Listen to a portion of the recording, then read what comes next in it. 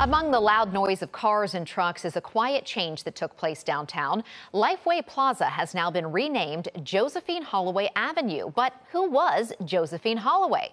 News 2's Miranda Whittington shares more on the woman this street is now named after and the legacy she left among Middle Tennessee Girl Scouts.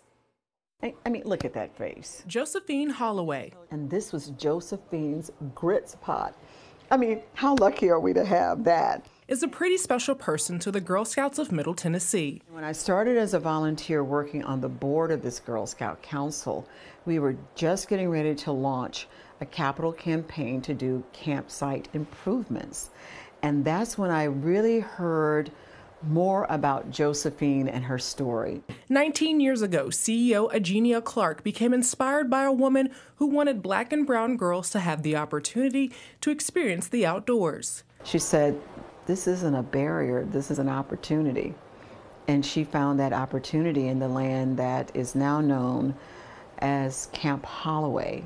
Tucked away on 76 acres in Millersville is the campsite named after Josephine.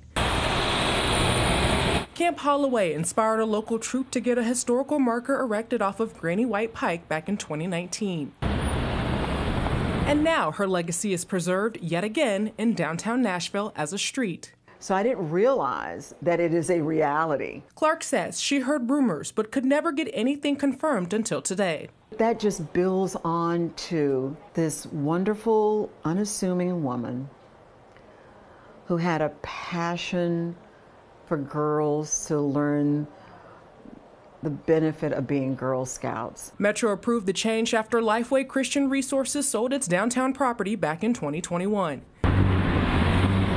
Clark hopes now more people will be able to drive through and learn a little more about a woman who made such a lasting impact. It doesn't matter how large or small a dream is.